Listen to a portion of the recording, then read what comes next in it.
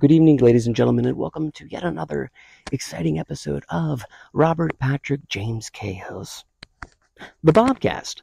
With you, as always, is Bob, live in the proverbial lounge staring at the trademarked Ouija board. Stoked to have tonight's guest back on the show. It's been on a few times, I believe, in various different formats. One of the most notorious ones was way back in the day when the show first started. I think it was in 2014 at the Valley Forge Music. Well, actually, it was just the Valley Forge Hotel, I believe, at that time. It wasn't the casino. It was one of the East of the Hebrides concerts. Matter of fact, it's so good that I'll provide a link down below here in the comments. We've worked together. We've been under the stewardship of teacher-student. We've drank together. We've talked creatively together. And now, instead of being in some dingy studio across the seat, we're up here in the woods, in the natural lounge. And it's happy hour. What are you sipping on? Mr. Zac Coleman, back to the show. Hey, thanks, man. Sip of sunshine. You want to be like right there? See what it looks. See the bars right there? Yep. What are you drinking on? The sip of sunshine? Sip of sunshine. Yeah, figured it was appropriate. So I saw you a couple weeks ago at a birthday party. A 1-year-old birthday party. So no, his second. 2, excuse me. 1, 2, same thing. Yeah, he doesn't. It also it confuses me because it's like, when you're born, you're 0. Then you get 1. Like, I used to struggle with that as a kid, just be like, what do you mean? Because, like, if you think about, like, day 1, you're born. You should be 1 then. You don't remember. I try to ask people. Who came up with this? The 3 months versus 1? I don't know. Or, you're 16 and a half, 0.58 weeks. I hate that when we talk about, like, oh, he's 24 months. Yeah. Like, you mean he's 2 years. He's 2 winter solstice, like, moons away from being 7,348 minutes. Yeah, I don't cater to that, but I mean, you know me, I never wanted to have kids anyway. Yeah, you never want to have kids, but it's interesting, but you're still yet a dad, so it is a clear path towards being a father regardless, though. You just found a different way. I always say that and people wish me, like, happy Father's Day. I say, of course you just say thank you, but, like, I'm not a father. I might be a dad, but I'm not a father. Just like when my father died, I'll still mention to people, like, oh, my dad, and they're like, I thought your dad was dead. I was like, no, my father is dead, but my dad is still alive, being my stepfather. Because I don't like calling him that. I feel like it's rude. And, I've known the man. He was cool to you. Him and I get along great. Didn't he show you how to work on Jeeps? A little bit, yeah. Like, I remember your green Jeep that you had back in the day, the one with the stick shift. Yep. Actually, go like this since we're sitting, like right put there. It, like, see how I have it right here? Like, yep. And then you can talk. Just like a lav. Yeah. You can even clip on if you want. Yeah, I will. I got ADD, so I got to hold it. It's funny that you bring that up because almost everybody that knew me, I had that Jeep for 15 years. And I'll be 39 this year, so I had it for a long time. Can I ask you a question? Sure. How come you never got a tattoo of it? I don't know. Never thought about it. Can you do that? I won't. Right now? Bring him in, everybody. He's here in the woods. No, I'm just joking. We've had such a illustrated history together, like, throughout all of time. But when I see you, when I think of you, I always go back to the days of Sam Goody. Yeah, man. And for those that are not in like the 22 United States years of America, outside folks, Sam Goody was a music store franchise that I don't know if the company exists still, but the store is closed. The retail locations across America closed. And we were young tykes slinging CDs at the heyday of when CDs were, in my opinion, the most popular, coveted item, amongst 12 to 18-year-olds at Christmas time. So we would always have people coming in, and we'd also have people trying to steal shit. Yep. I spent half my paycheck there when I got it. So there's a listener of the show that I won't name, but I always thought it was so funny because he told me years later, like, when we checked you out for a CD, right? We didn't have those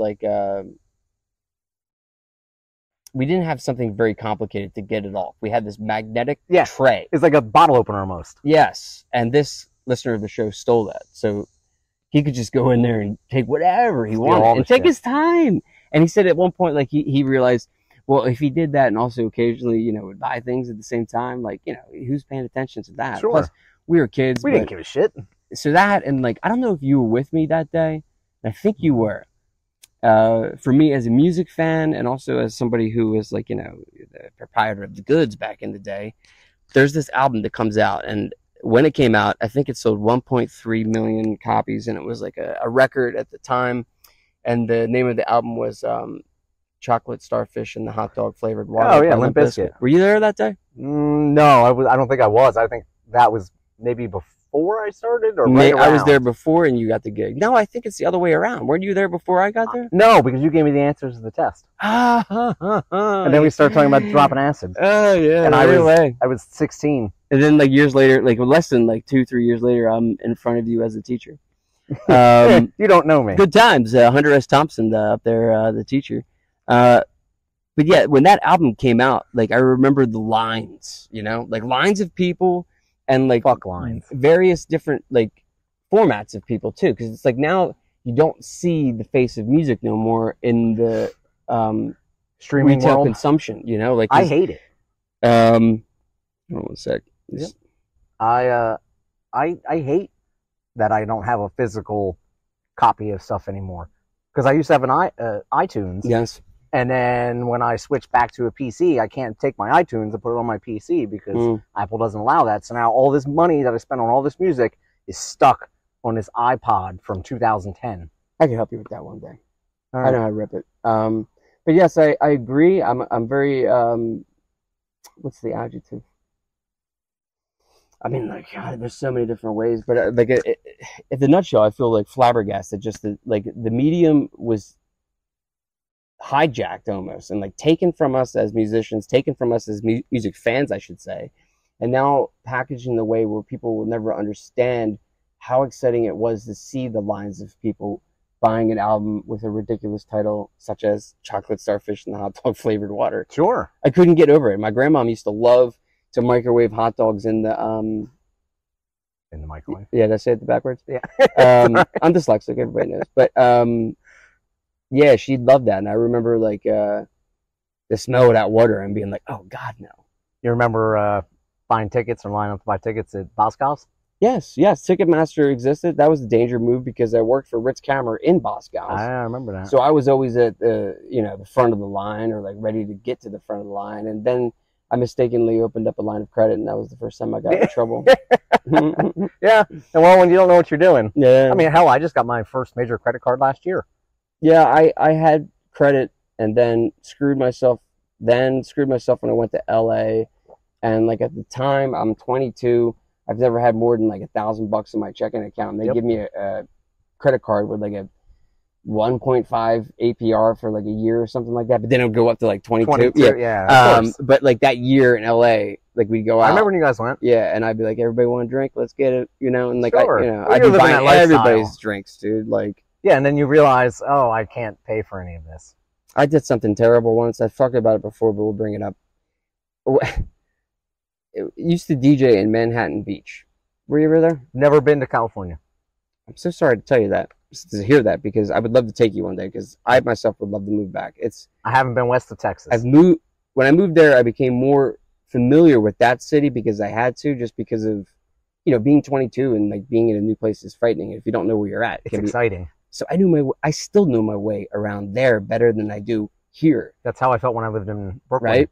And when I moved you feel to New sad York about City. it, right? It's like, oh, there's definitely a nostalgia. Benjamin, my oldest, just went up this weekend, and he was telling me something. He's like, "Oh, I went to Rockaway Beach." I was like, "Would you take the fucking A train the whole way?" Yeah. He's like, "How do you remember that?" Mm-hmm. I'm like, "Because I lived there, man." Did you hear that?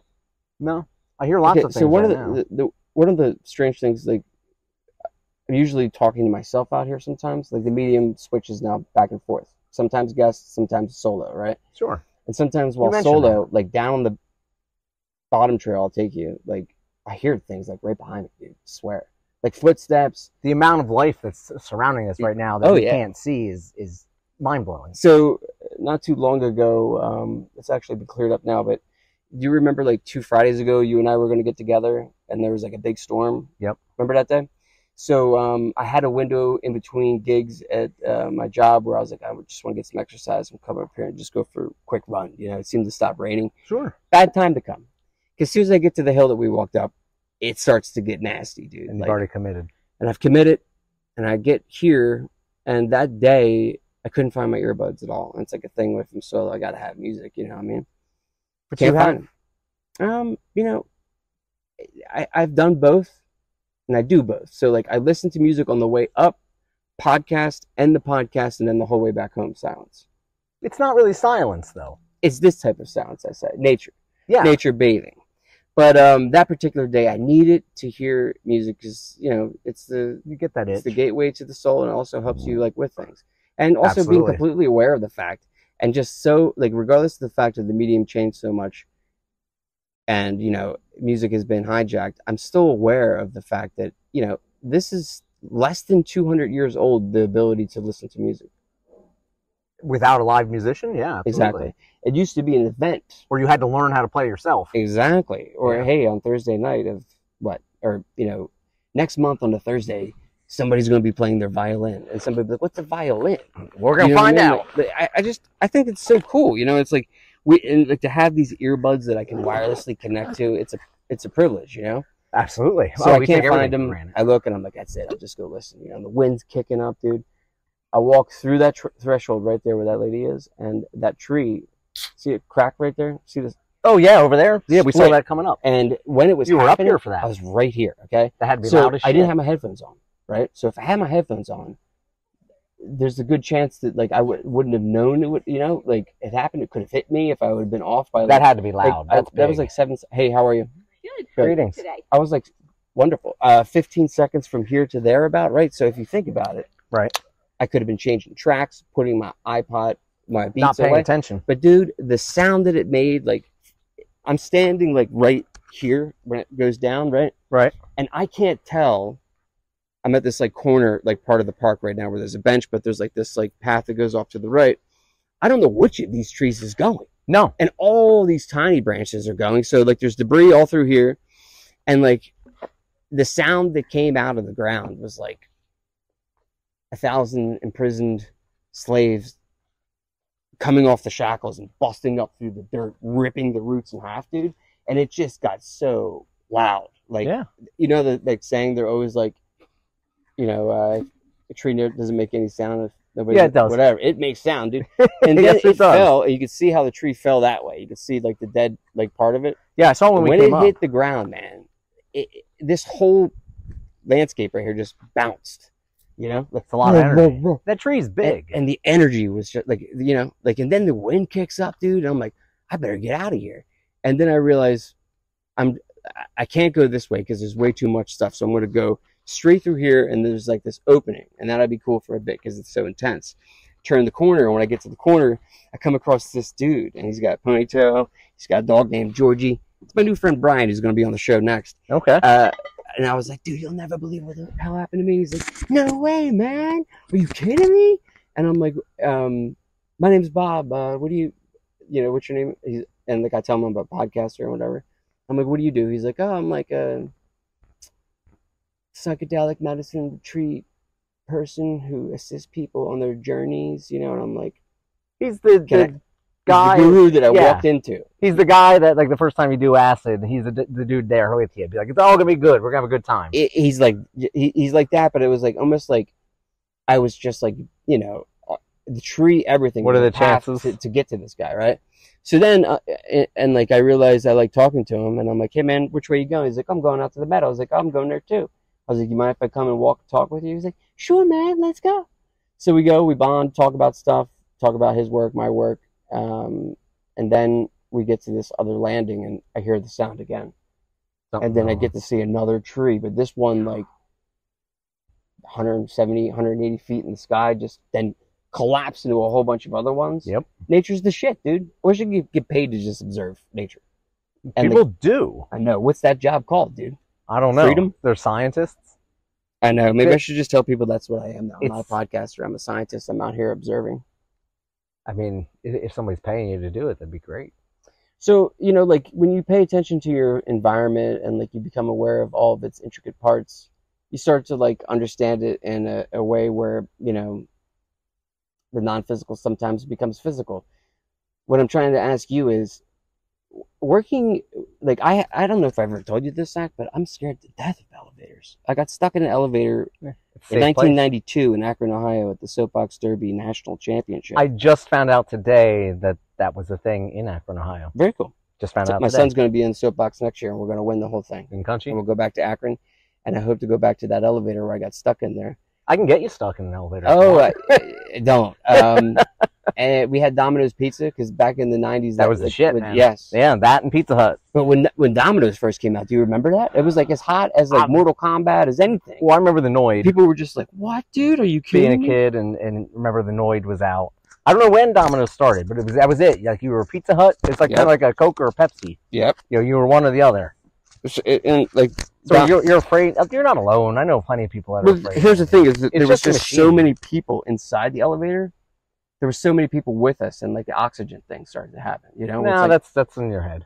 Whatever. Maybe I panicked, but then like just this weekend, while away with my folks, I felt like I got stuck in an elevator with these people in the hotel, and here it just turned out like we were so drunk we nobody pushed the button. That's exactly what I was gonna say. We used to when I worked at the Hard Rock.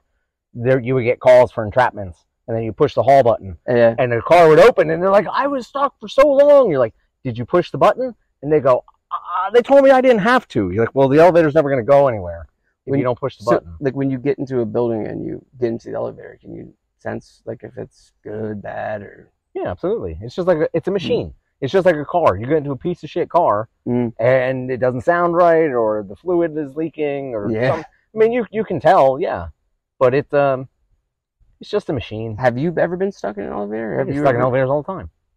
Like the longest?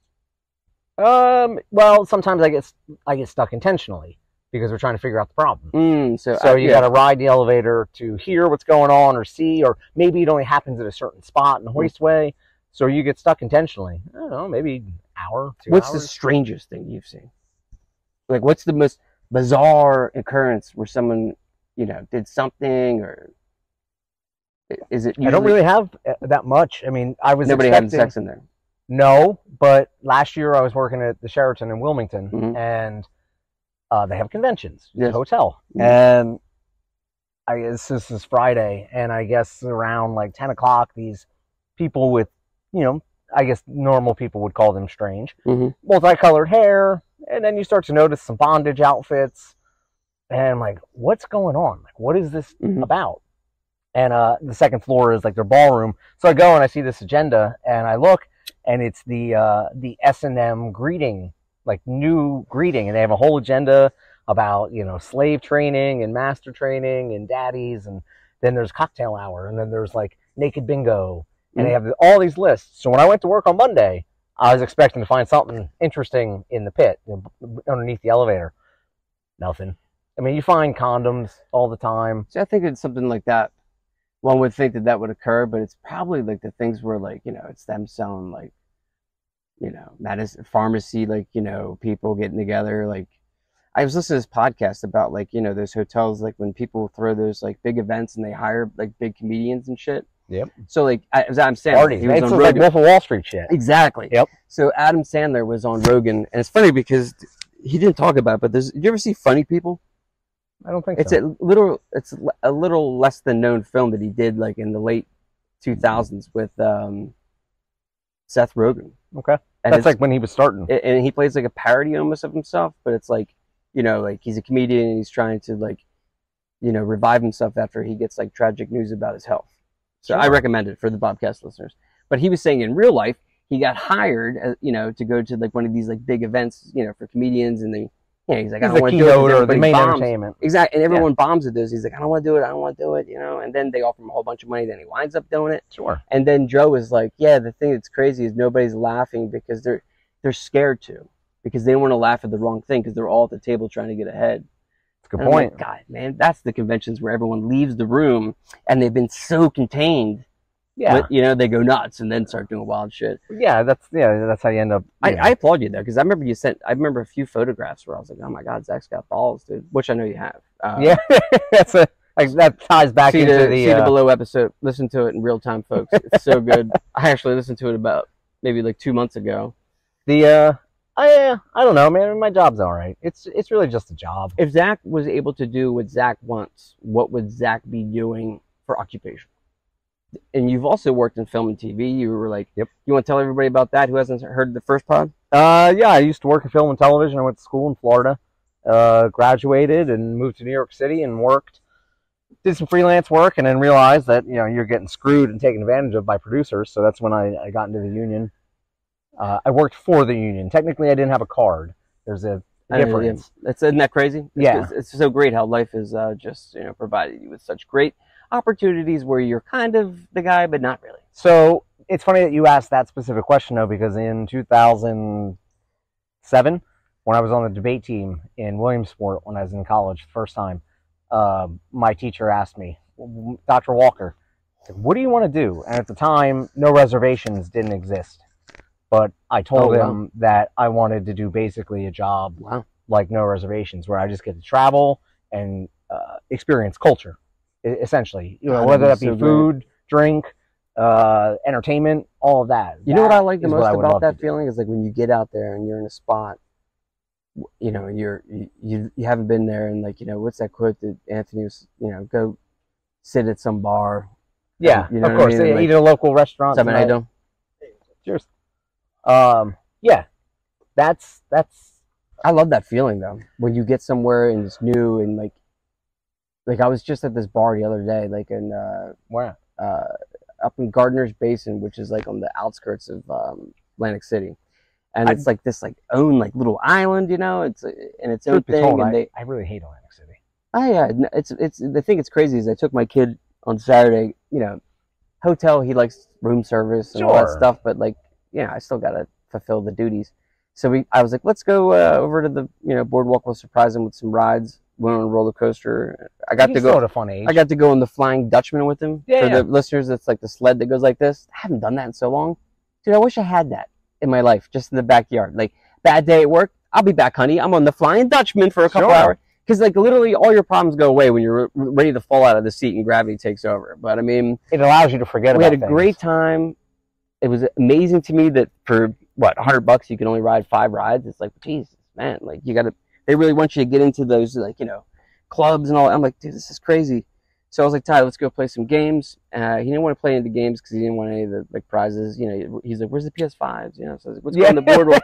Let's go on the boardwalk and see what they got. And dude, it's just sad because it's like, that the anywhere you go, at least in America, that the infrastructure is failing from the inside, and they're allowing it to happen when there is no simple service such as street cleaning. We do have that where I live. Do you know what I'm saying? Yeah. Street cleaning shows so much to me. It's the simplest thing. It's really do I judge people when I meet them by their cleanliness? Yeah. Well, not because of gross out factor, but I feel odor goes a long way. What's that? Odor. They smell, yeah, that's too. Yeah. I mean, shit happens. If you said I smelled today, well, yeah, no, what I do for a living, I just came right from there. I actually just sweat more coming up that hill than I did all day at work. And you were able to recover. Look at you now; you're not sweating at all. See, I feel that's sweat. Though. I mean, I think if you can sweat like that one time per day, you'll live to be 100. You know what I mean? Not that I'm saying I want to, but I feel that hill right there that we just did. One of the things that when I'm solo podcasting, it's like a training exercise. Is going up the hill, listening to the music, and I got this. My phone will help me track my my heartbeat. So I'm trying to get to the top with no deep breath and putting my heart in check. And I love doing it because I remember when I first started doing that hill, every day 2 years ago, I'd be ready to die, dude. But it's great doing it, and human body is an amazing thing. Mentally though, it just opens up lots of things too. Is a lot of ideas can come up here. So it's kind of crazy how you walk up that hill, you sit here, and then the show begins. Because most people are like, why don't you start recording down there? I'm like, nah, not yet, dude. You don't want to be. I honestly thought you did, which is why I was well, I can tell you that a few times there was I was a little curious about some of the stuff we were talking about. I'm like, wow, I didn't think this would be on the air. Oh yeah. And then when we got up here, it was like, now that makes sense. Yeah, this is good to go, No, I get it. Oh wait, put yours. See how it's getting your shirt over? There you go. But yeah, I've had a few guests where I realized, oh no, I can't do the Sometimes I go to the shed over there because my one friend almost killed. He was like, Jesus Christ, Bobby. Oh, coming up the hill. Yeah, keep his name. Or her name, or its name, or whatever you want to call it. They can, just take it at their own pace. Yeah. There's nothing wrong. Yeah, I think it's fun because it's I don't know. It doesn't seem. It just seems like you and I are hanging out right now. It's on tape and stuff like that. But sure. I mean, you like how I still say that shit? I can't get out of that. there ain't no thing as tape no more. No, but that's funny. Like I see people who have no business, they never worked in show business or anything, and they're like, okay, we're rolling. You're like, you're not rolling shit. Yeah, there's dude. no 16, there's nothing. There's no, and if anything, if you're recording audio, it's. How many times did you work on set where they were recording the 35 millimeter? Or was it all digital at that time? Most of the TV that I worked on, most of what I did, because that was right when, right when digital, the red cameras and all that stuff were coming out. Oh, the yeah, that was the talk of the town. That was the big shit. That was in 2000. Do you remember that? I'm sorry to cut you off, but 15?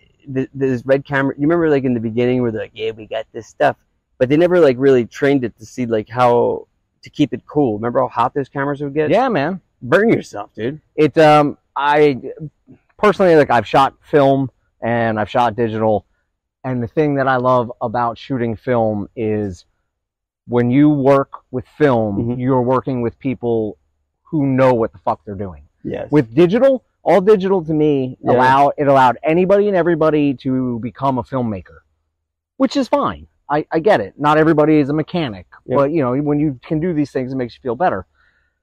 But when you're on a digital shoot, go again, go again. The director is just pushing, go again. When you shoot film, you're like, we got 2 3-minute takes. All right, everybody needs to be at the top of their game. That's what I like. Everybody needs to know that this is it. Yeah, we are. There is no second chances. There's no you know, we'll fix it in post. No, fuck that. Shooting film taught you whether you knew your shit or you didn't, or the people you were working with. And when you were the reason something fucked up, it's not good. It's very humbling, because generally on a film set they won't be like, oh, it's Bob's fault or it's Zach's fault. They'll be like, all right, let's try it again. Let's try not to do this time. But sometimes you don't get another chance. It's much more exciting. For me, I enjoyed the moments where your back's up against the wall and you got to do it. When I was playing in this church band, there's a couple times where, you know, I wouldn't be able to make a rehearsal, so I would just come rehearse that morning and then just play a half hour later. And the intensity and excitement of it, God, it was just, I live in that energy, you know, like when you only got one shot, I acted in a play. Sure. Especially year, and that was just the adrenaline that I got off of it. I was hooked. And it's like a lot of actors talk about that. Everybody can learn a lot from working through your trauma of public speaking. That's why, like, one thing, Zach. Public speaking is not that hard. As long as I've known you, you're just like me, dude. You can go into any room and have a conversation as long, you know, as it's, you know, intelligible. Like sometimes, I don't know. I mean, I feel like we've always had great conversations that are meaningful, and they also have content. Yeah, well, that's the big one. Yeah, a lot of people just talk to talk. Yeah, what is that? It's a comfort thing. I feel like you're a social person. Do you allow it to happen still? Yeah. Well, my wife tells me all the time that she's like, "Shut up, let them talk, let them talk." I'm like, "But they're talking about something that I like." Oh, like the soapbox surgery thing. I'm like, "Oh, I just figured that out today." And but no, people have always told me like, "You talk too much." Yeah, I try to slow down when I have a guest, because like I had the, you know, Drew said to me once, like, and I knew like he was going to say something because I was like all sped up, and it's like one of the things that sucks is like you got to be in the right mood for the show. Like I did the podcast once at Starbucks. I had a coffee. Bad idea, dude. I understand that. I don't like. Well, that's why I like the booze instead of. I do like coffee though. I've grown an appreciation for coffee. I do, but it was like we were supposed to meet here, and then we were scrambling for an idea of where else to go. We go there. I can't get the background music off. I get all jittery. Yeah, no, I don't like the jittery. I don't like the uppers. It's the same thing with like writing. Like if you're writing and like you get to a point where you're like, you know, oh my God. That. Did you? I used to write all the time, man. I started again. I took about a 3-year break with my screenplay writing stuff with my brother because of COVID. And actually, I was wondering, how is your brother doing? He's good. He lives in New Orleans, and I'm going to go visit him this fall. I'm going to go out there, I think, for Halloween. I've never been. I tried to get there once with Drew. My buddy got married there. He lives right outside. Hey, who got married there? A buddy from film school. Oh, that's cool. He lives in Matari, something like that. It's like northwest suburb. But we had a blast, man. It was too short. We were there for like 2 nights. That's cool. I think I'm gonna go for about 5 days. Oh yeah. Is he in the city proper? Yeah, he's like right there. My brother also is the manager of like a bar movie theater. Okay. Yeah.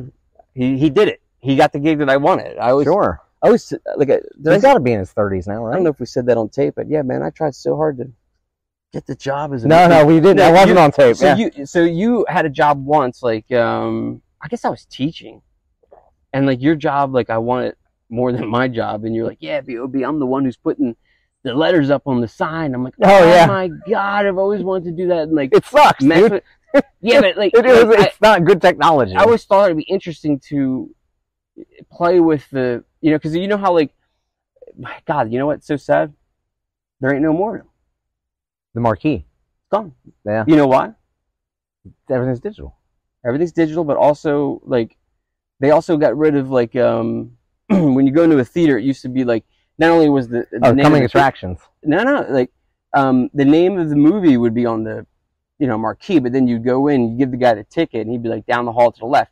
Then you go to the hall on the left, and you look up where like theater 1 would be, and there'd be another like title card like of the movie.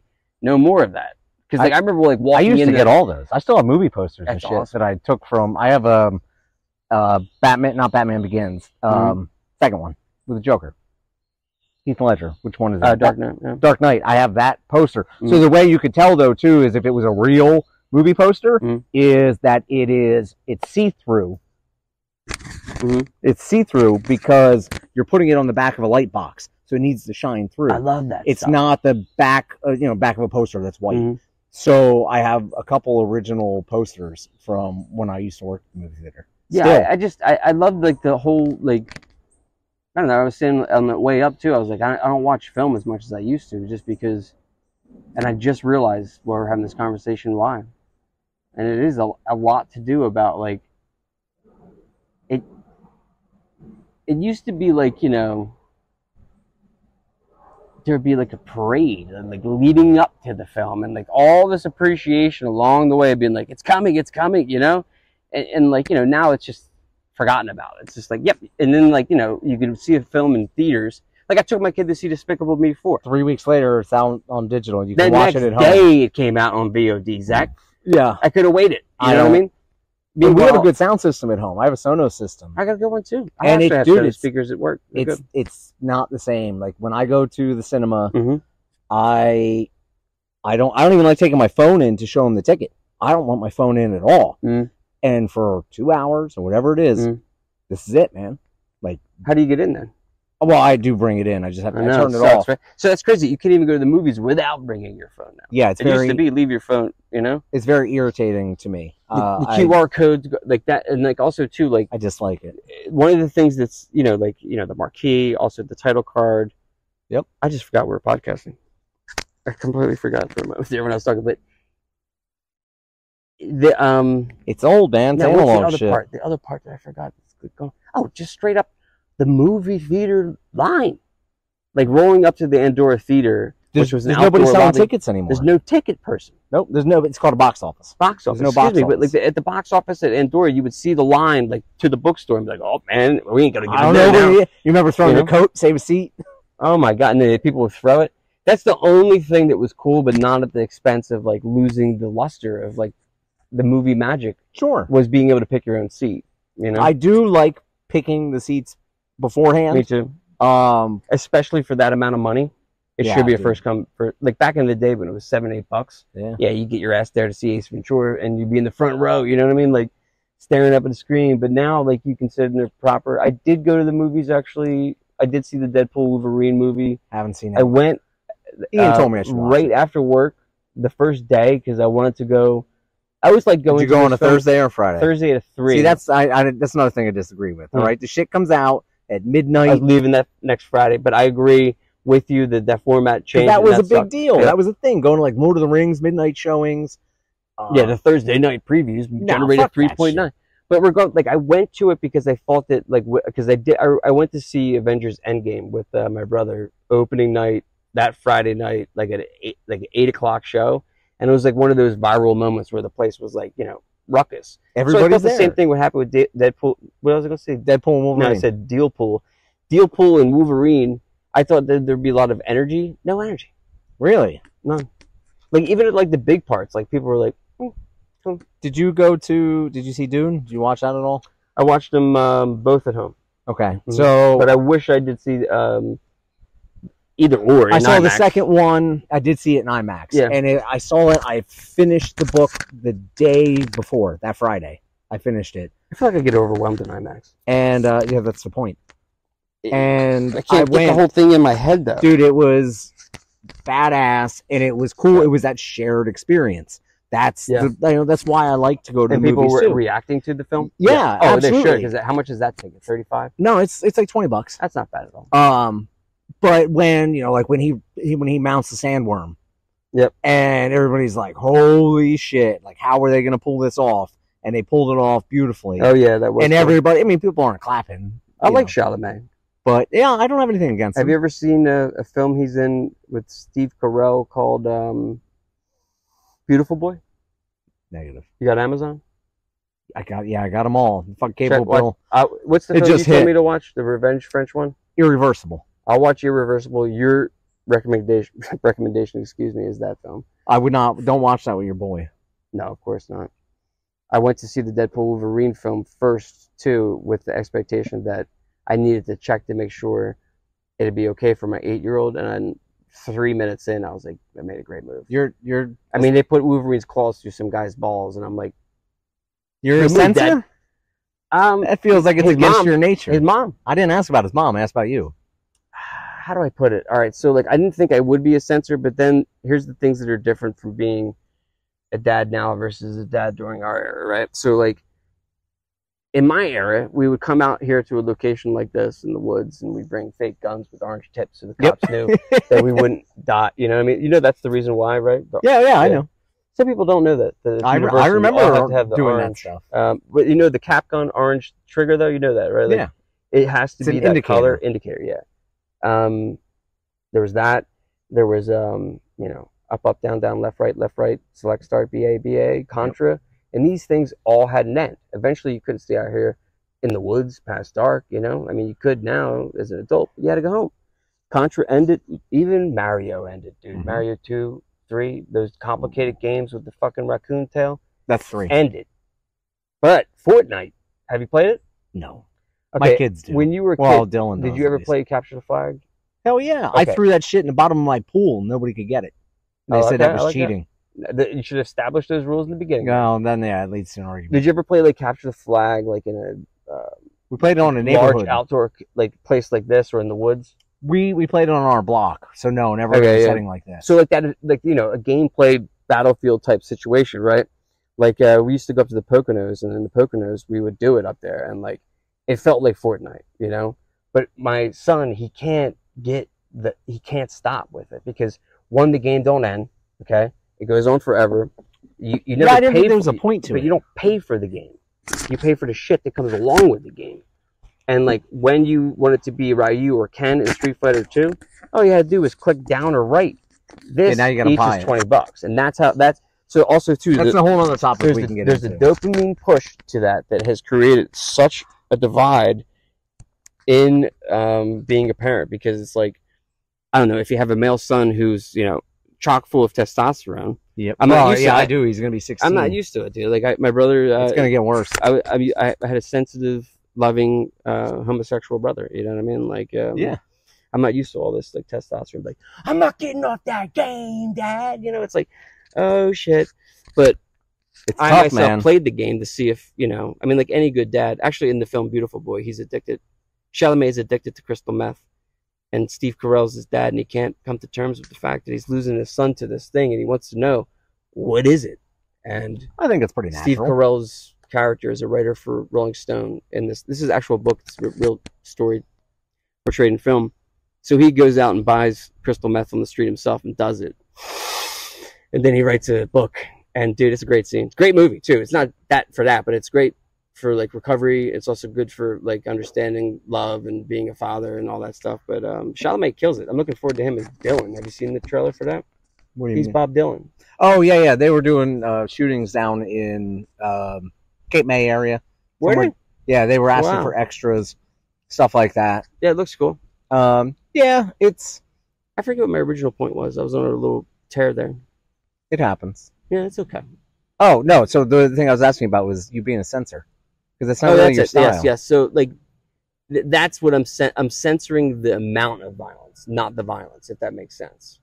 Sure, because when I was a kid, as long as there weren't some titties, it was all good. Yeah, you know, for some reason, like titties were the bad thing, but the violence and the drugs, that was fine. That's one thing though that like I'm trying, like I'm not like teaching my son about titties, but I'm trying to explain to him, like he knows. My parents used to like that generation wouldn't like change in front of their kids or be nude in front of their kids. Yeah, I'm like, Ty, you can be nude when you're inside. If it's your house, you can be nude. It's fine. Don't be shamed into thinking it's not. You know, it's his house. He's a little kid. He's like, Dad, you sleep like. So I was like, yeah. Sometimes I sleep nude. He's like, why? I got a shower beforehand. I'm not in there like dirty from like, work. You know what I mean? Like, it's a good point. I should have said that. Yeah, I got only one's probably clean. thinking like, my, like whatever. But when the kids are, even our kids aren't home. Like by the time he gets to be a teenager, I want to be open with him about sexuality and not like hiding the fact that, like, you know, like the sick thing is, like, we as a culture, we talk about sex, but we don't, it's not like a thing like of the past. Like back in the past, dude, like it wasn't taboo to, like, you know, see people, you know, the Romans used to shit next to each other. Exactly, dude. And like the other thing is crazy too, it's like sex is like, it's healthy, and it's like without it, none of us would be here. It's forbidden. Exactly. And like, you know, it's like people, you know, don't think too much into that, don't watch this, don't do that. And it's like, but that's what we're supposed to do. God wants us to procreate. You know what I mean? Like, we're supposed to regenerate. And like, I mean, literally the Tibetan Book of the Dead, there's a chapter in there where it explains the theory of like their idea. I have it. I haven't read it. Their version of it was their index. You could look this part up. Yeah, I have it at home. Stretch my legs real quick. There's a part in there where it describes a sequence where a soul who's about to be reborn or born into existence, depending upon where you're at on the Dharma wheel, comes to a playing field. And like, you're at this like large area, like we were talking about kind of with Fortnite, you know, but it's just people having sex everywhere in various different it's like Woodstock formats. And like, you know, it describes the soul walking, observing, and then eventually choosing and then going into those bodies. Interesting. So I mean, like, there's that, and it's also too, like, you know, what happens to yourself, like, scientifically when you have sex, like the amount of dopamine that is released into the brain. That type of dopamine release can help, like, people like fight cancers. You know what I mean? Like, we don't talk about it. It's a good feeling. Exactly, dude. But what was the one thing I read that was just wild? Oh, yeah. Okay. How do I go into this without sounding like a lewd fool? It's none of it should be taboo. Okay. Recently, I went a little bit of time being what's the word? I've been married for so long. Celibate? Celibate, right? Just for me celibate, you know. But then I started to read into more like of the old times and stuff, and like really what happens is bad news. So like literally, like, you know, like if you believe in these force fields of energy inside your body called chakras and stuff like that, I know what you're talking about. This is what it applies to. It's like basically all of our energy is kept down here, right?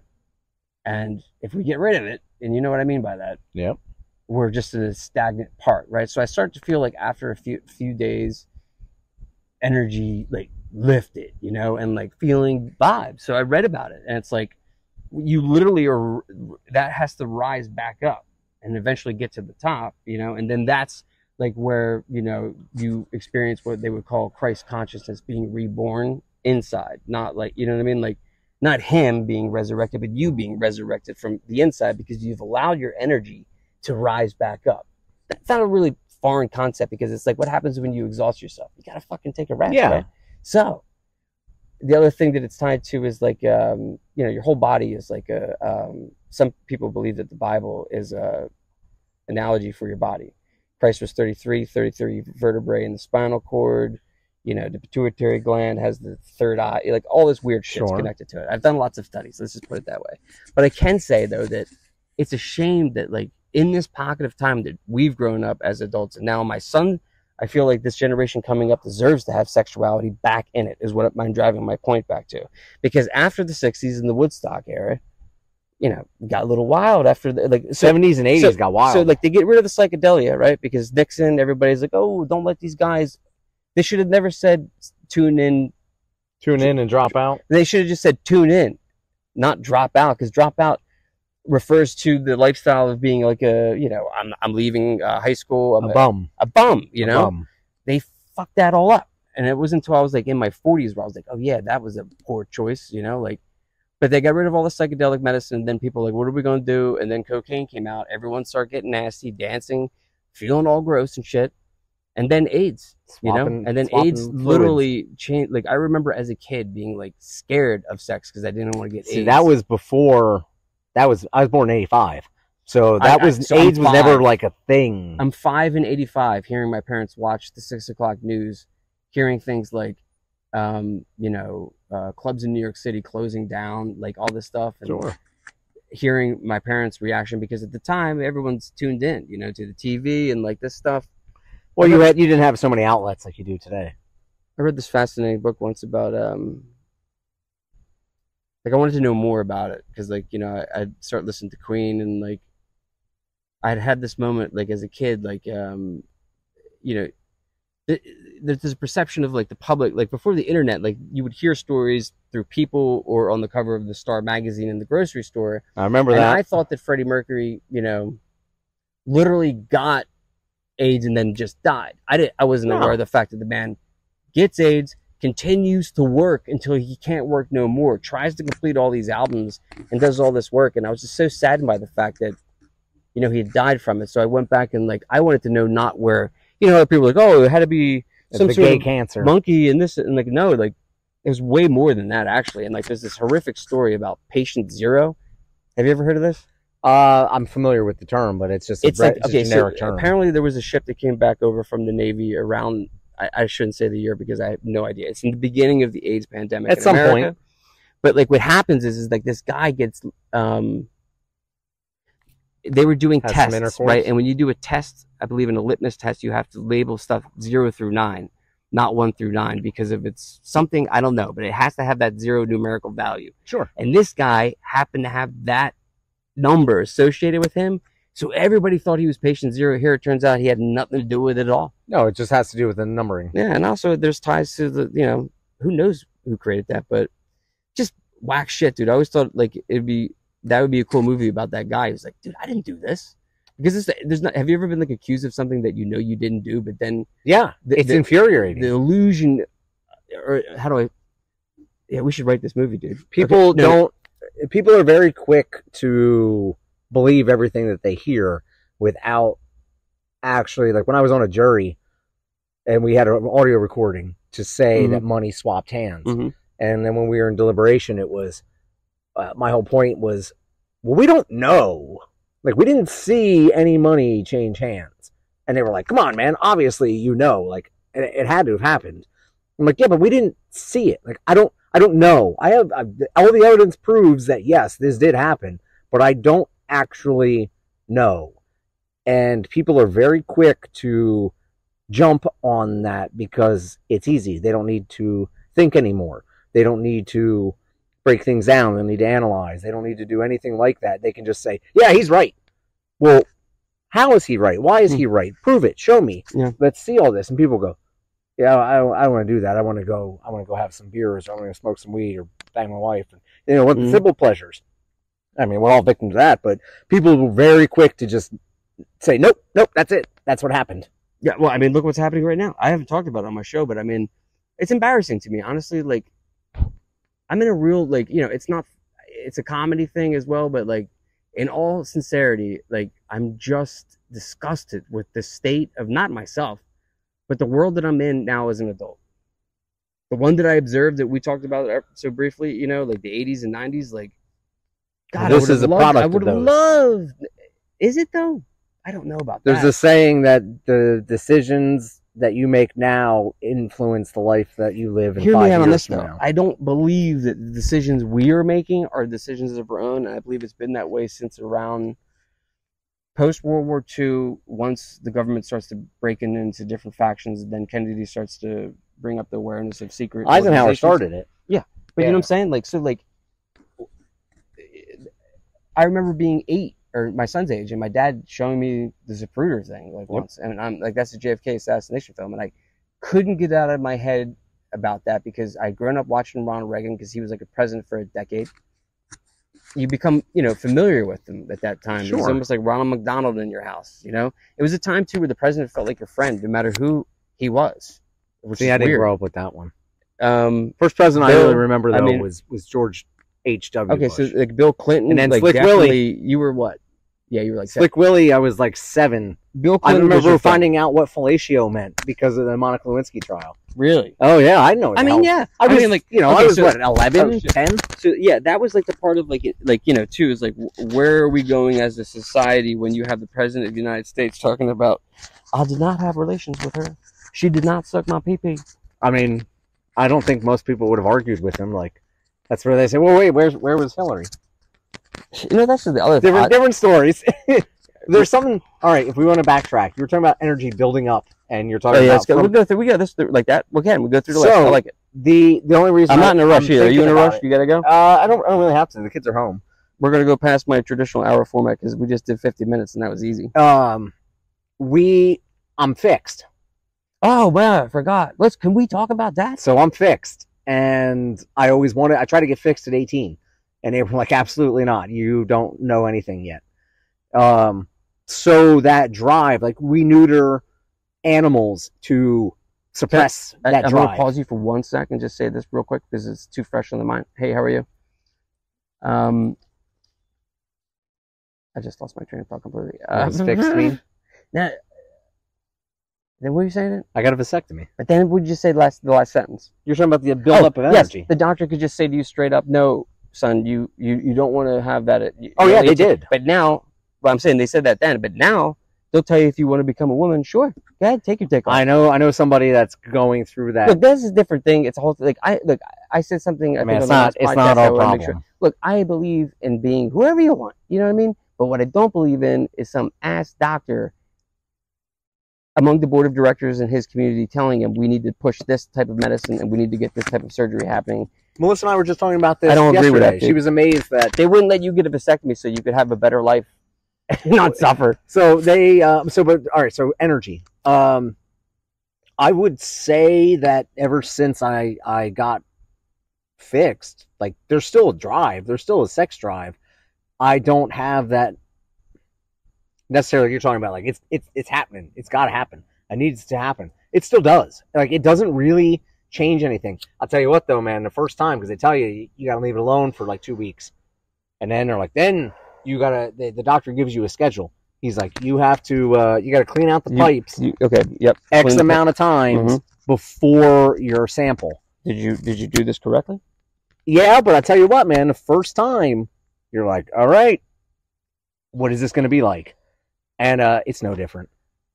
But you're talking about that energy, like, because what happens when you get a vasectomy is my balls are still producing semen. Yeah, it's just not going. I read that. It's getting absorbed into my sac, and then my body's discarding it in other ways. Just like when you take a vitamin, like you take a B12 vitamin, and then you 2 hours later you urinate and it's bright fucking yellow because that's all the excess vitamin that your body can't handle.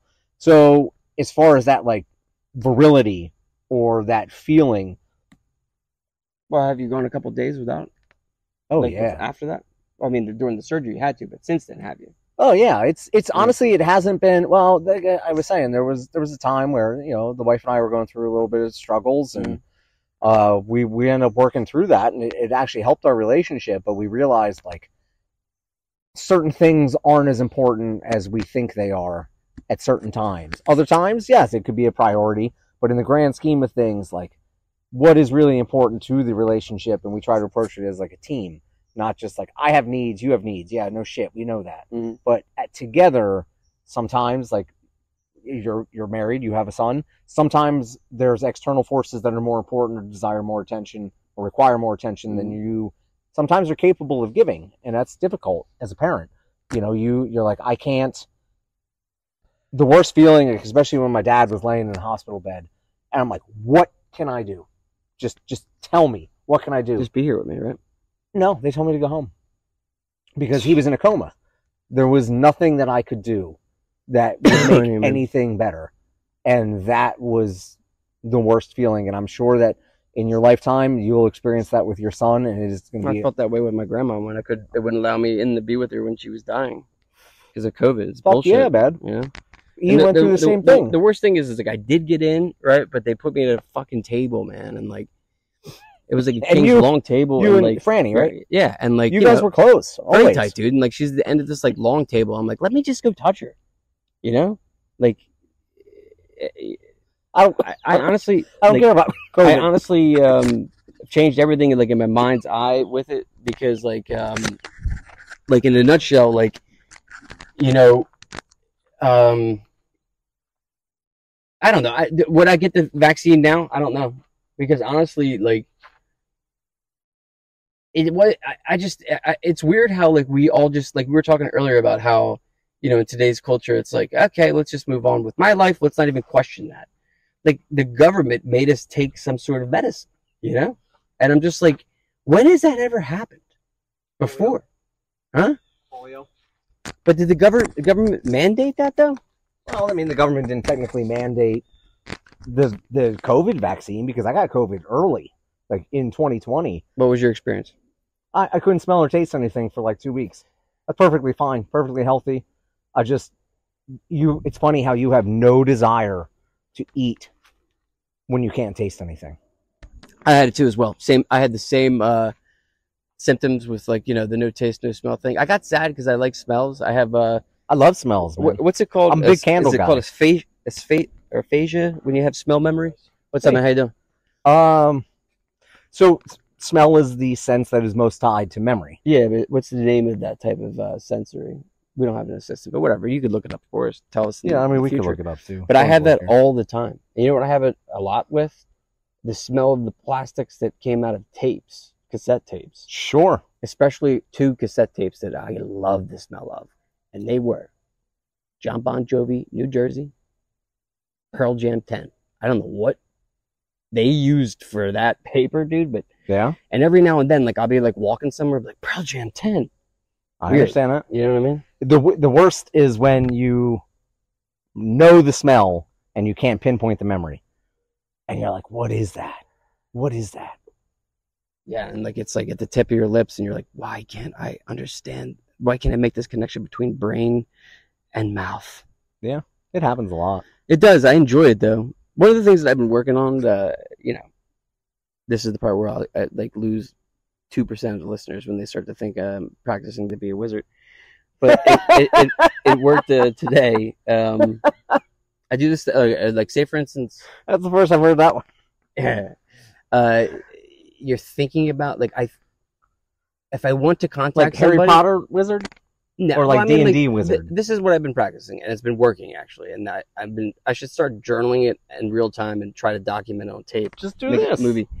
Yeah, but it'd be cool to show because like, well, you can't really show yourself thinking unless you put subtitles and shit. No, I just think of somebody, and just put all my energy into them, like, and just in my head, in the car, thinking about them, and then less than 15 minutes later, get a text message. Manifestation, you call it, or like literally. Okay. No, I understand what you're saying. Is it me manifesting, which is some term that came up with that I didn't write? That's somebody else shit from the last 15 years, and they say, "Oh, you should manifest your destiny." No, there's actually isn't that the horrible document or that was Manifest Destiny? It was like some that was a reason. It was like some reason for racial. Yeah, it was terrible shit. Yeah. So no, that's probably not the best phrase to use. So all right. No, that was the name of those papers though. They were the This is funny though that you bring this up because while I was working today and I'm screwing a screw into a light switch, I was thinking about what we would talk about today, and I don't usually worry about. I didn't put no thought into this. It was a good one. No, exactly. I didn't. And that's the thing is, it caught me off guard. And then I thought about like destiny or choice or free will, and I'm a big fan of. People are like, well, I don't believe that. I said, well, you don't have to fucking believe it. Like, it exists. It is real. It's a thing. And for you to talk about where you're coming from, like with these ideas of like, oh, we can manifest this, or there's certain things. Apparently, you and I have had a similar thought today, and neither of us talked about it. Nope. But here we are recording it. Now it's interesting that it does come up. See, that's just the thing, though. Is just like I don't. I would rather spend more time working on those things than, you know, figuring out the new board for the Yamaha QL5 Sure. digital sound. Like, I don't know how to explain it. It's like, yes, I'm very technical with like computers and all that other shit, and I get paid for it. But the stuff that I'm interested in, there ain't no paycheck for it. But it's the most rewarding thing you can get is like, so like, what's like your version on God? Not You're a an atheist, fan. right? Tell me Yeah. why I'm not a fan. I'm not. Hold on, let me rephrase this and let's start from the beginning. So why are you not a fan? Really, I guess it wouldn't necessarily be the quote God. It would be the people. I know. Or the stigma or anything that comes with it. But as far as religion goes, I've never really been on board. I've had a lot of people die in the last 6 years of my life, 7 years. And just to see how some of them go out and for somebody to be like, oh, God is challenging you or God is doing this to them. Like, I remember before my dad died, like watching him shit himself. And it's just, you know, like it's embarrassing. And they're like, you can leave. It's like, why am I going to leave? Like, it is what it is. But I'm just not a religious person. I never have been. In general, most religious people I know are actually really good time and nice people. When I lived in Brooklyn, I used to get to go. I got invited to Shabbos dinners, and yeah, they took advantage of me a little bit. I had to leave the light switches on and stuff for them, but because they're not allowed to do that. Wow. I don't think that. I'd like to know that I'm in control, or at least think it. And I'm pretty sure that when you die, that's about it, man. Because you were alive and you don't remember it. We were talking about earlier. I don't know if we were recording, but when you're one, you don't remember that shit, but you're alive. So was that on tape? I don't think it was. I think it was right before. I was arguing that I don't think that you're one on your first birthday, you're two. Well, he wasn't really arguing. Well, you're just a statement. Apropos or whatever. You know, I mean, we were debating. Excuse me. But I feel like when you're born, day one, that you're 1 year old. Like day one, here I am, one. I'm out the gate, and then the next year, that's the second year of life. Well, I mean, we all really don't know if our actual birthday is our birthday. Well, here's the other thing too: is the birthday aspect. And I've been looking into this, and I can't remember if I love birthdays, man. I think I podcasted with Candace about this, but whatever. I'll say it again. It's like I'm happy you love birthdays because I'm interested to see what you think about this. You know, birthdays weren't celebrated. There's a quote you could look up by. It's not necessarily a quote. It's findings by Elon, and he's talking about the Happy Birthday song and like what it does to you. And yeah, I don't like that. I started observing people like in restaurants, you know, getting sung a version of the Happy Birthday thing, but also even just family, any birthday situation. If I'm out, I want to like see how the person looks over the age of like whatever 40, 50. You know? I don't want people to sing to me. Exactly, because I'm going to tell you why.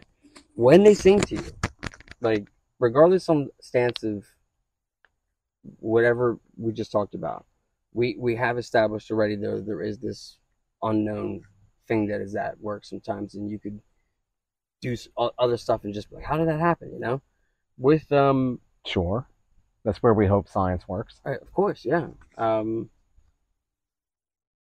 You've only recently become religious since I've known you.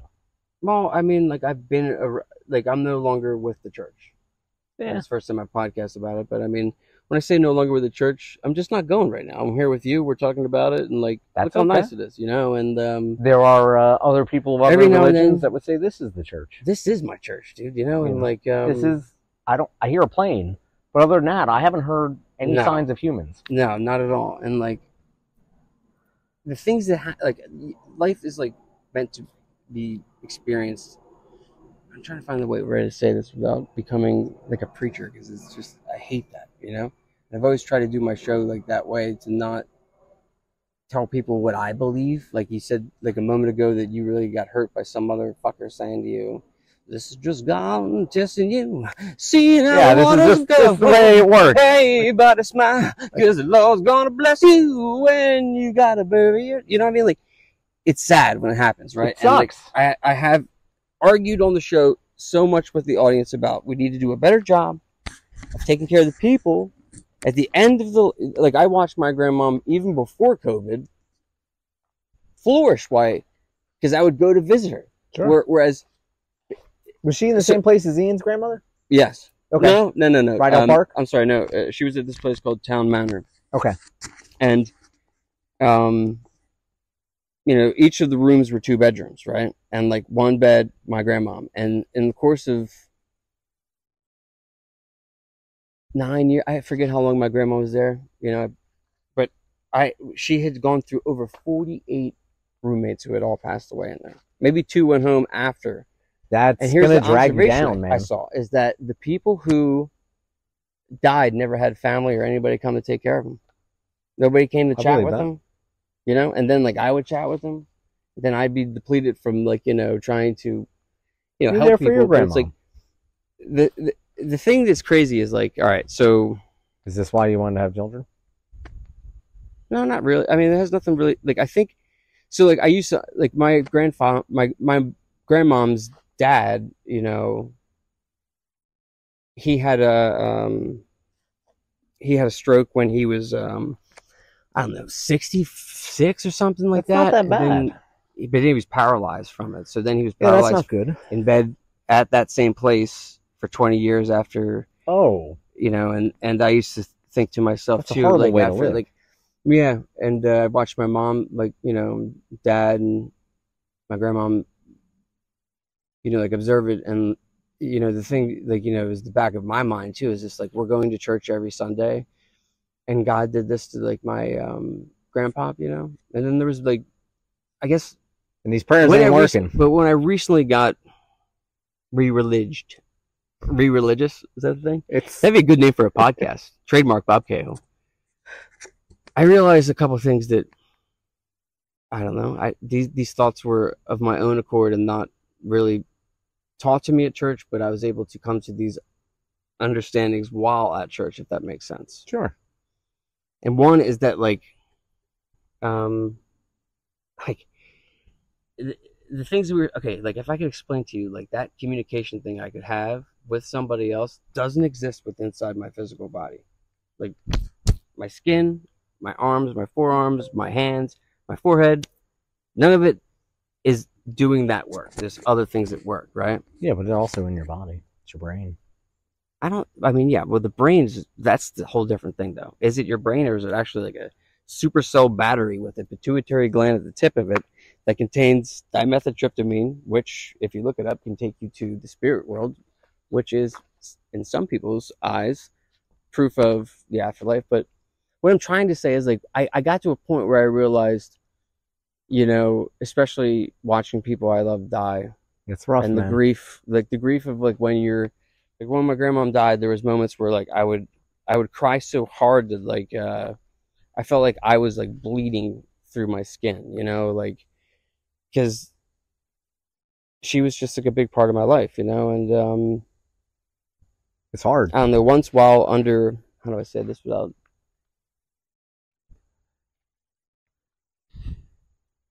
once while in a state of altered consciousness, there you go, one might have communicated with something that felt like the energy, soul, spirit of my grandmom. And I used to talk to my grandmom a lot and be like, come on, grandma, like, do you think there's a way that, like, when you, because she always used to tell me on her birthday, she'd be like, well, this is my last birthday. Like, she was like, you know, that's so depressing. There's that generation, you know? Yeah, and, that's true. Yeah, and, like, you know, she'd and always it's meant as a joke in loving ways. But it messed me up. Like, I got confused, you know what I mean? Like, you got worried. Yeah. I used to, like, I developed OCD shortly thereafter that, where I would count the rings in the wood of my door and be like, if that's 78 and somebody, you know what I mean? Like, it got sick in the head. But, like, when I was in this state and I communicated with what felt like my grandmom, I was like, grandmom, how come, you know, you told me you'd come haunt me, you know? Like, yeah. Oh, they always say that. And I heard, like, not a voice, but, like, understood something being like, well, one, I'm sorry, but I'm just so busy right now. There's too much to do. That's and that felt very pleasant. It's very pleasant, you know. And like, the thing is, it sounds very happy. That it's as sad as it is. It sounds very happy. okay, so like they say that the aliens are only interested in the souls because we're soul containers, right? And that's the only reason they're here. Is that the truth, or are they interdimensional beings who also coexist with us? Who the hell knows? But I'm not familiar with the thing this. about the soul or the energy inside of you is that some have stronger ones than others, right? It feels more like energetic, right? You come to a point where you're like, oh my God, this soul energy is insane, right? Sure. That's the part that sounds like fun. never dies, you know? Like I feel like the sins of the flesh, the stuff we do inside of our bodies, it's just, I mean, it really is like a prison for a bit, and like the end can be a release. And I've seen it before. Like I had a friend, I think you might remember my parents' neighbor Dimitri? He lived next door to my parents. Downtown Harvest played in his garage once. Maybe he was like, because I knew you he's before Greek, Downtown and Harvest. I knew him for 20 years. He passed away suddenly when he got brain cancer, and you know, we were talking like, I knew that I needed to party with him one time, so I went down to the shore and we partied. That's good. I got him the munchies and I went out and bought him donuts, and we had this great moment sitting at the table eating donuts, you know. And funny the shit you remember. We talked about like, you know, what would happen after death and all that stuff. And dude, when I went to his funeral and saw him in there, never saw him that happy, dude. I know they do the mortician thing, but I'm talking about like the energy, like of his like shine, you know, being like, beam me up, you know. And like, so that's where your dad is. I mean, like, and the other thing that sucks is like what I was trying to convey to you is that the things that people said to you along the way about religion, the things that people lead you to believe are their truth, is also the same thing that happened to Christ 2,000 years ago when he did exist. It's like, they're like, you're wrong. You ain't doing that right. And like, that is completely lost in my parents' version of what they taught me.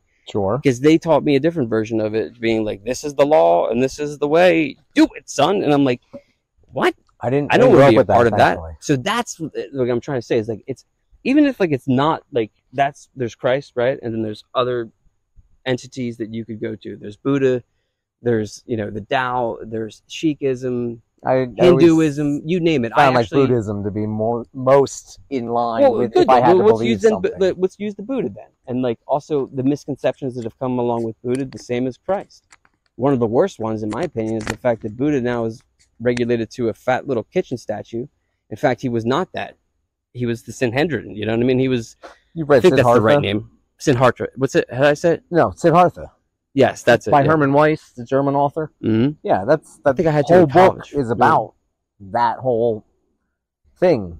There's also one of my favorite book series ever called Dark Tower by Stephen King, and it plays on that. But I can't talk about that because there'll be too many spoilers for people. Yeah, I think they're making it into a TV show eventually. Yeah, Mike Flanagan's doing it. That's cool. He's done a pretty good job with other interpretations as well.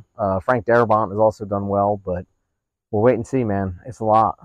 The thing is, like, I'm trying to say, like, in a nutshell, is like, so it's not believe in an afterlife, but not the one that is spoken about. Like, sure, I didn't ask that. I just asked if you believed in one. I don't know if that's the name. I don't know if that's the name. Okay, so listen. Right now, you and I are living life. Okay, so here, look at me.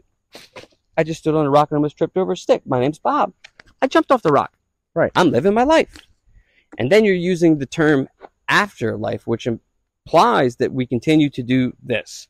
And as a kid, I used to struggle with that. Like, because I'd be like, what's the difference? Well, not only what's the difference, but like, what's the point then of death? If it's just simply, let me get through this door, here I am into the new club now, right? And like, that never like appealed to me at all, because it's like, you don't really get a choice. Like, did you ever see a film called Defending Your Life? I ask every guest this. No, I have not. Please, everybody go watch this show. It's a comedy that Mel Brooks did in the late 80s, early 90s, where you literally go to heaven and defend your life, like with a court. And it's funny because they show you clips of your life that they filmed secretly. They didn't know, you didn't know. Sure, of course, and you think nobody's watching. It's so good. Meryl Streep's in it too, and she's fantastic. Okay, I like this concept. But like, that is like the concept that was so heavily popularized by not only pop culture, but the Western civilization. You know what I mean? Awesome. And like, yeah, but us, these patriots, right? But like, we took the idea of religion and made it into more of an institution. We made the church into a club rather than the original messages that were put out there. And also the thing that I found interesting, honestly, about Christ, and it's the reason why I do believe in Christ consciousness, I believe that he actually did exist, is that, like, it's the only, like, there's only certain stories where the guy loses, you know, that are remembered. And you know what's one that we're not too far from? If we actually got down here on this path and we would probably went, what, like 17 miles that way, we could be right at the stairs of the art museum, like Rocky Balboa. Yeah, everybody forgets he lost that in the first movie. And that's a story that spawned how many sequels and spin-offs, the Creed series. And, like, yeah, everybody forgets about that. They changed the way that, like, if you really go back and read about the historical Jesus Christ, right? And then you read, because it's like, for me, it's like, I can't just read one portrayal of it, because I don't feel like it's never fair to, like, base your opinion upon, like, one person's perspective. No. Especially when everybody's going to have a conflicted opinion about shit, right? Yeah. So there is evidence that he existed as a man. There's even stranger evidence that you can go even, like, centuries after his, or not, let's see, 1982 or 1984, this is where I need an assistant, Zach. Some guy who likes to be an archaeologist on the weekends, like some dude who has a regular job but likes to go dig shit. Sure. He goes to Golgotha, where, or no, I think he goes somewhere near, like, where Christ was crucified, and he stumbles upon the Ark of the Covenant. And that, Lord, they believe, you know, that this religious artifact, you know. Is this a movie? No, this happened in 1984. You can look it up on YouTube. I was on a real late night. So he actually found, like, the Ark of the Covenant, like in Indiana Jones? He finds something that's, like, I'm not saying it, but I'm telling you. So he finds this thing. Then the crazy thing is, this guy who's, like, you know, a hack in the you know, scientific community, he takes the blood that he finds on this object to a lab, and it only comes back with it doesn't come back with a full set of chromosomes, because you know how you get both from your male. This only came back with female. So, and then after that, this guy, like, disappears. Nobody sees him. I thought that was creepy, but there's all that other stuff. There's all this other stuff along the way. Like, but, like, the thing is like, the more that, like, I spent a long time, like, trying to, like, okay, here's the historical Jesus Christ right here. I'm standing here about 5 feet from the center of Zach. Here's my Jesus Christ right now that you and I are talking about, the one that I'm inside right now. And then this version over here, the one that's far from me right now, this is the version that I grew up with. This is the version that stopped me from being a good person, to the point where I understand now more about what I'm supposed to do. Sure. I think, like, that's a pretty common thing for people our age. But the thing is that, all right, so the creepiest thing too, and the thing that's just wild, that, you know, nobody really, they don't have maps of it, they don't show it to you in high school or anything like that, but, like, so why is Jesus Christ the Messiah, right? Well, I guess that depends who you ask. Well, I mean, here's the thing, is, like, there's proof of the Old Testament existing before the New Testament. They didn't have the New Testament before Christ came out. It's like them writing Back to the Future 1, 2, and 3 before they didn't have that back then. Right. But the Old Testament has this map. It's a scattergram plot point of all the things that they said centuries ago matching up with the other, you know. Could have been changed throughout time, but there is historical data to support this. But interestingly enough, you would think, with, like, all these percentages being in the favor of him being the Messiah, right, that the chosen people that he came to help, they would acknowledge that. They didn't. Jewish people don't believe that Jesus Christ is the Messiah, you know. But if you interview somebody who's Jewish and you ask them straight up, and you look on YouTube, there's lots of videos of, like, so who do you think came close? Is he coming still? Like, some of them say, no, we think it's him, but we are not allowed to say anything. It's like, I don't believe any of it. But here's the thing, is, like, because it's not going to matter, man. I mean, here's the thing, is, if life is just a series of just points of conjecture, you know what I mean? You know how long houseflies and stuff live? Well, I mean, that's just the thing, though. Do you think they have a soul? I don't think they do. Not flies. I think certain animals do, not all. Dogs, all dogs got them, dude. All dogs. Yeah, oh yeah, I love my dogs. I met a deer or two out here before. I'm like, what? You want to hike a little bit? Still trying to shoot one of them. You want to walk a little bit, or you want to drink a little bit? No, I'm good. This is enjoyable. It's Okay, nice. okay. I didn't know if you were getting a little restless there. No. I usually don't sit this long here either, but it's nice. It is very. We've watched the sun now move. Oh yeah. But I'm not going to go on because I become like a pastor. But just look into your own version of something because there is something at play. You got to admit to yourself: are you here to look at your phone? You're here to look at your iPhone, Android, and check the weather for tomorrow, or are you here actually to do good works? And the one thing I know about you, Zach, unequivocally, is that for the last 20 years, I've watched you done lots of good things for people. You're very kind to people. Yeah, we know it's been probably almost 22 years now. Why do you do that? That's a good question. Because you don't really think about it. It's not really a question, but in the moment. You do it exactly because it feels right? Like today, it's what you should be doing. Huh? It's not necessarily what society would expect from you. It's just what, as a human, you feel like this is, yes, I have the ability to help, so I'm going to. Well, I'm just saying that energy. It's hard to ask for help. That energy comes from a place of goodness. So it's like, where does that come from? Versus somebody who just walks by somebody like on the street and like, you know what I mean? It's really easy. What's that line in the Joker? People. If that was me lying in the street, you'd walk right over me. It's really easy to be nasty. This is like what we were talking about earlier, like going through, not necessarily therapy, but sessions, stuff like that. Mm-hmm. And it's like, well, it's real easy. Like, I got no problems giving into those emotions. Sometimes actually fighting those is harder. And that's where people don't see it, where they're like, well, you could have been nicer. Like, you have no idea what, the process goes on in my head, or what I want to say, or what my brain comes up with. Yeah. And then what you choose to say is what matters, but they don't always get to see that.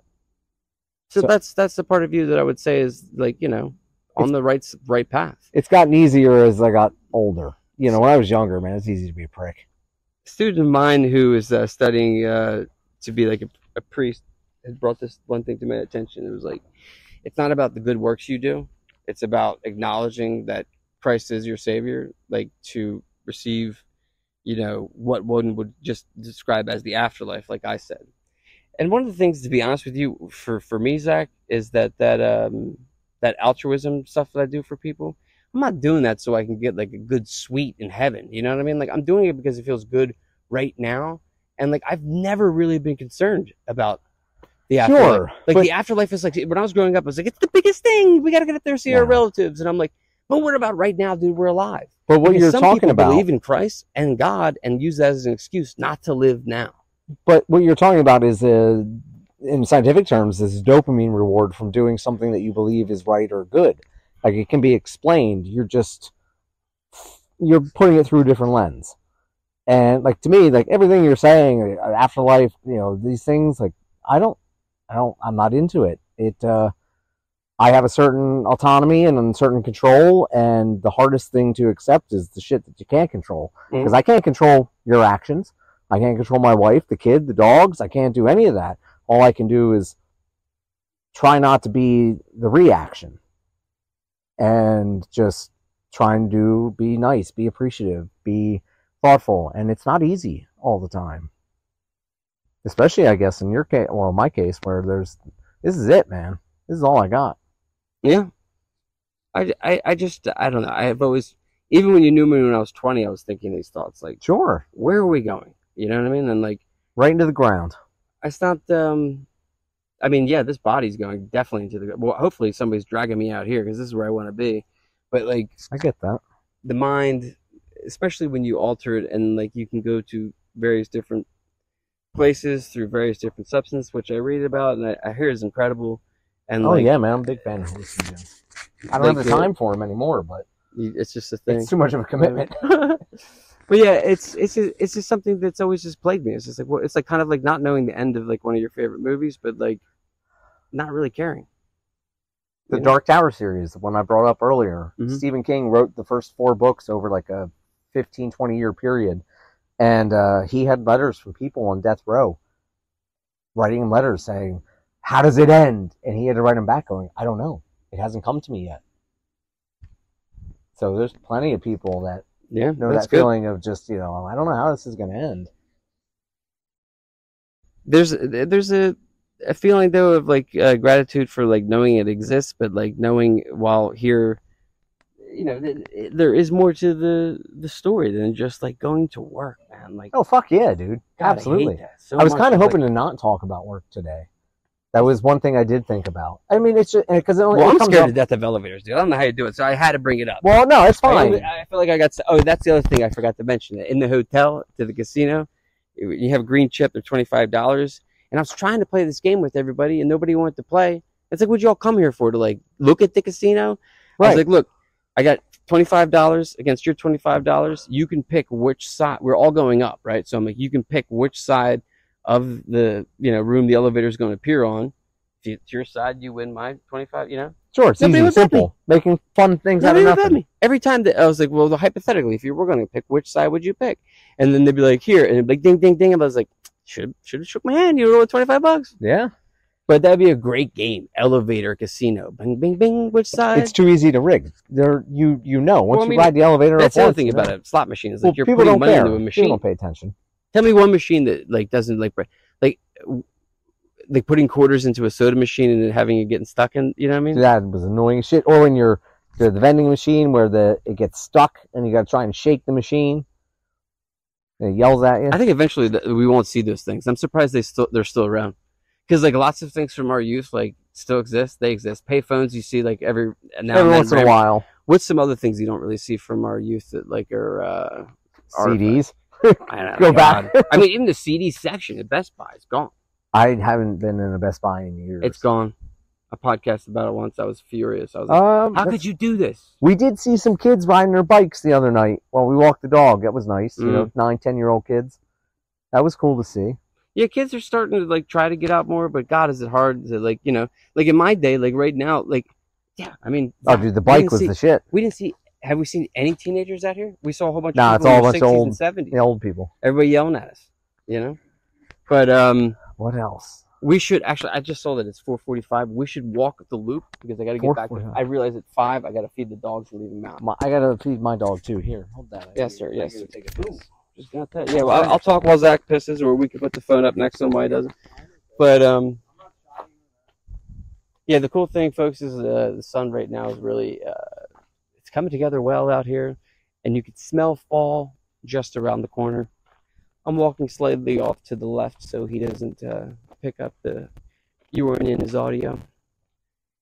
And I'm looking at the tree that cracked in half. It's still like got that smell to freshly chopped down in the middle there so people can walk away. They left the remains. I didn't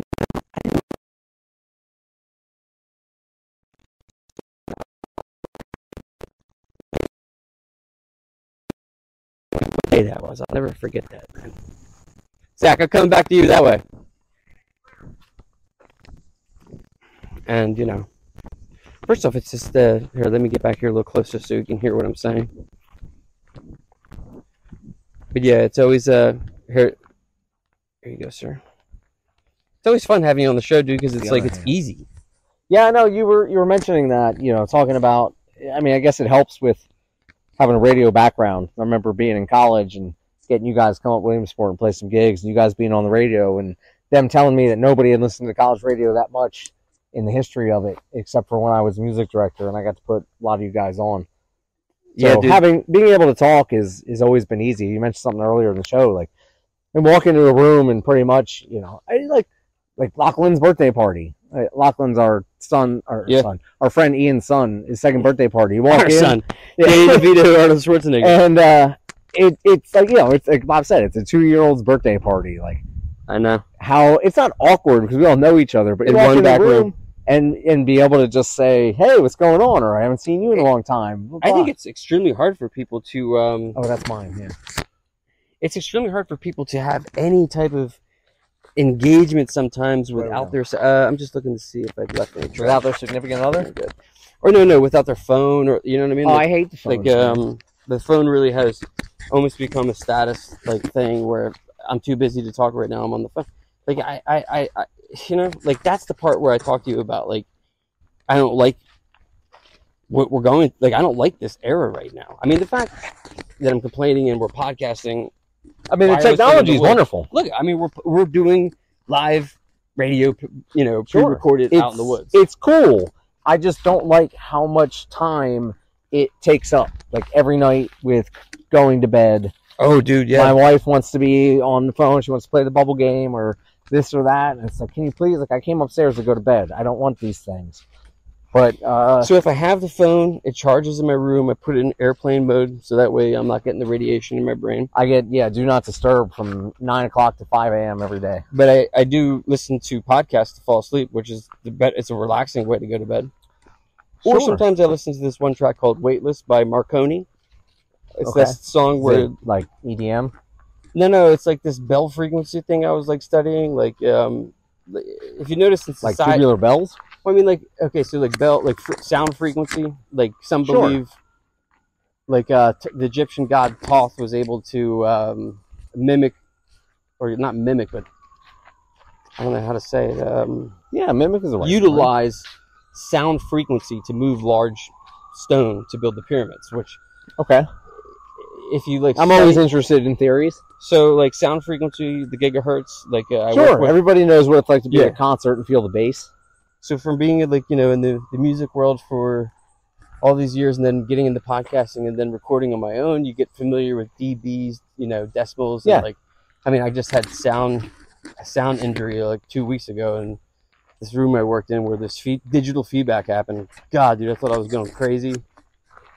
I prayed that night, Zach. I was like, please, God, let me wake up tomorrow morning and let it be gone. Like, it's like, you remember when you were a kid and like you get hurt and you wake up and you're like, I'm good. You know what I mean? Yeah, now as you get older, that shit slows down. It wasn't great the next day, but it was way better. And like, I had to get an MRI last year because I was worried about my hearing loss.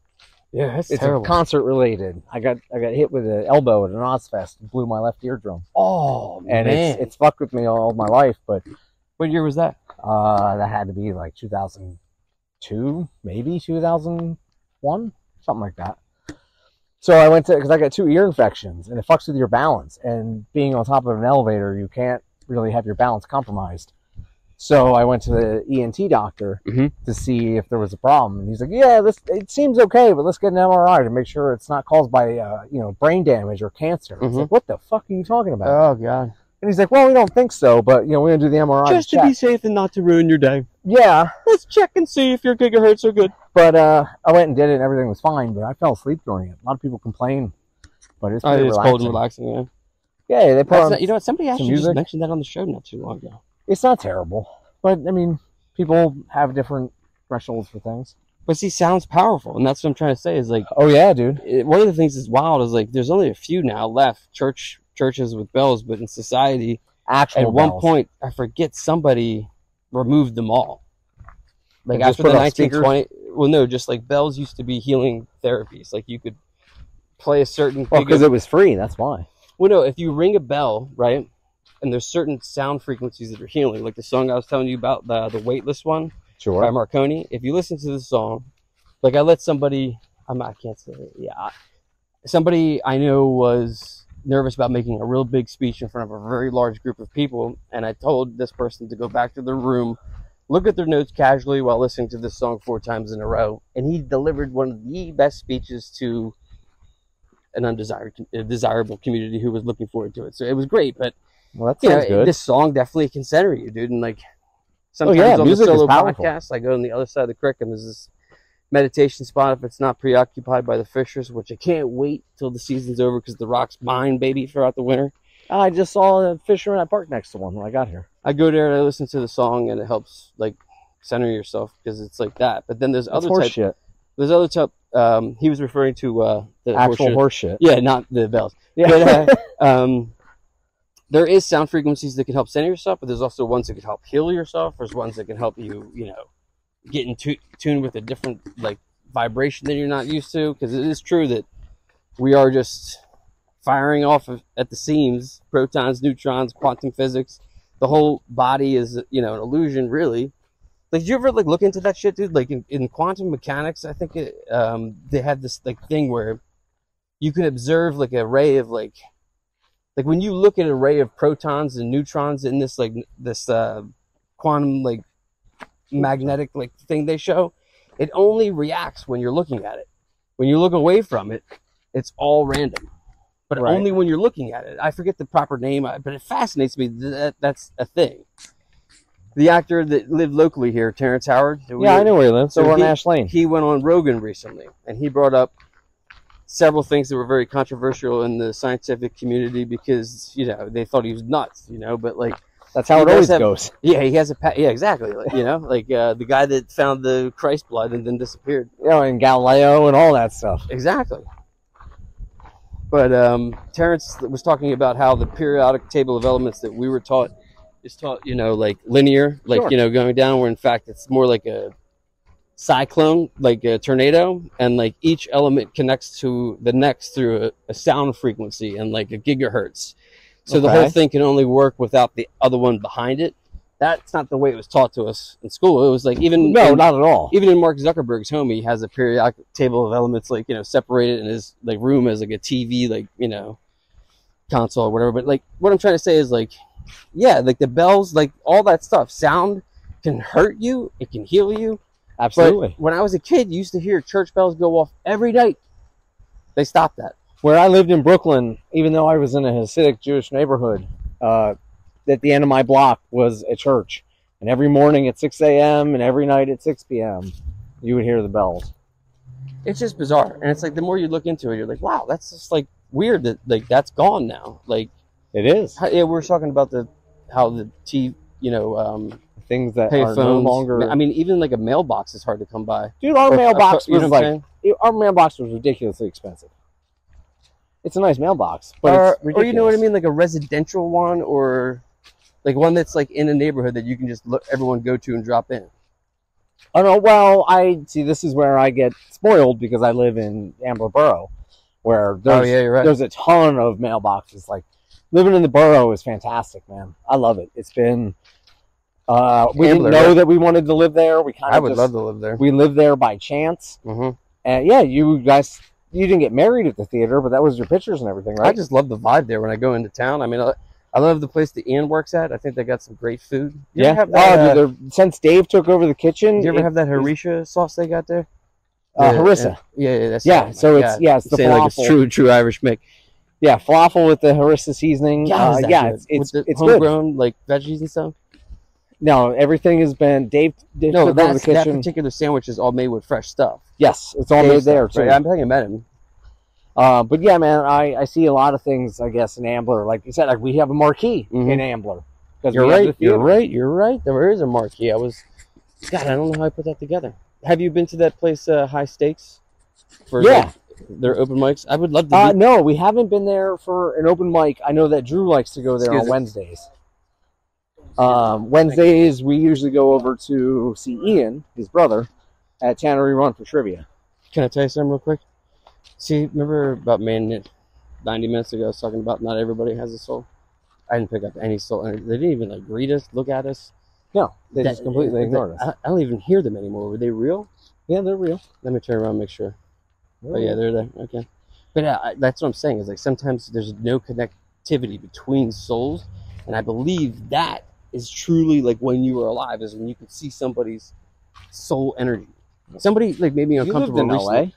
Yeah, everybody's like that there. That's what I miss about LA. New York is cut and dry. Well, I mean, that's the thing too. Is like the thing that people don't understand is like everything is sold to you the wrong way.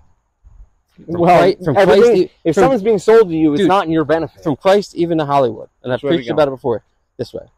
And you know, when you go to LA and like it's like, oh yeah, you're 1 in a million out there, and that's the shit they told you, so you didn't go. Sure. You know, and like that's just not like what you're. I don't know. I just being able to pay my bills living in New York City in my mid-20s was a huge confidence boost. That's awesome. It was. It wasn't easy, man. Like my first job, I made $75 a day for a 14-hour day. I mean, that's awesome. But I chose to do it because it was in film. Yeah, but I mean, like that's just shows that you had, drive. Dude, it was great. Not everybody has that no more. It's gone, dude. It's like, drive is like not a taught thing, or it's not even an acquired thing. It's like there's certain kids that I come across that have gotten it generationally, and they're just now coming into it. Sure, but like it sucked though. It was a terrible life. Remember we were talking about like the culture, like when everyone loved the president and like everything seemed good. Yeah. Like it seemed like you were encouraged to be an individual back then. Now where it seems everyone's gone into like these groups and they're all identifying into, you know, each other's causes, which is great and stuff like that, but there's no individuality amongst like people other than like YouTube. And it's like, what? Like where the I don't watch fuck, YouTube. Zach, I'm saying fuck is God, it pisses me off. Sure. Where is today's like Abby Hoffman, you know, or like anybody who was like speaking out against the times, like Martin Luther King, Malcolm X, like there's no, everybody's, you know, got a voice. Somebody was now. saying that on a podcast recently and it really just affected me. I'm like, you know what? There ain't nobody. What young person right now is just being like, they tried to assassinate the ex-president of the United States and it was a total inside job. How could you know, like everyone's like, okay, move on. When's it coming? It surprisingly has dropped. Like nobody wanted to talk about it to begin with. It's bizarre, dude. To me, I thought that. And now there's no comments of it. I just thought there was an atrocity because it's like, how could you like allow us to believe that they didn't see him, they didn't know, and then like all this leak stuff coming out about him being, you know, there hours earlier, having everybody saw finder. Like, dude, it's just ridiculous, dude. And then I heard they went to the kid's house and like it was wiped, like everything clean. They couldn't get into his phone. It's just like, oh my God, dude. You guys, they're probably listening to me right now. And it's just like, look, I'm not mad, okay? That's just the other thing, too, is like, well, some people were like, let's go. We didn't have to do it. Let's go protests. I'm just saying that y'all been doing this a long time. It's not like it's your fault. You probably got this job from somebody else. And they were like, look, you got to do this and you got to do that. And you got to steer the American people down this path. When the fuck can we get back to being like, you know, like Rambo...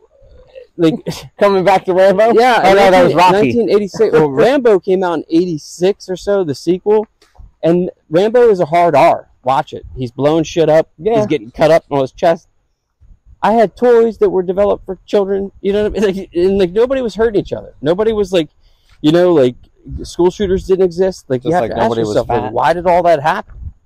Oh, there were still fat people back then. Well, we remember. Well, yeah, but they were like really fat. I don't know.